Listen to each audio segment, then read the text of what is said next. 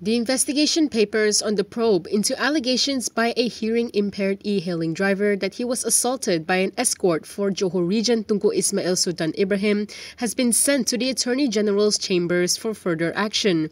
This is according to Inspector General of Police Razarudin Husain. In a text message to the media, said 12 individuals had been summoned in the investigation.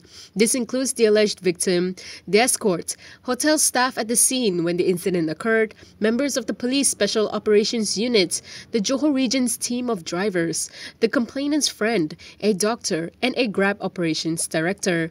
Razarudin also advised the public against speculating or linking the case to the royal institution, saying any dissemination of inaccurate information could jeopardize the investigation.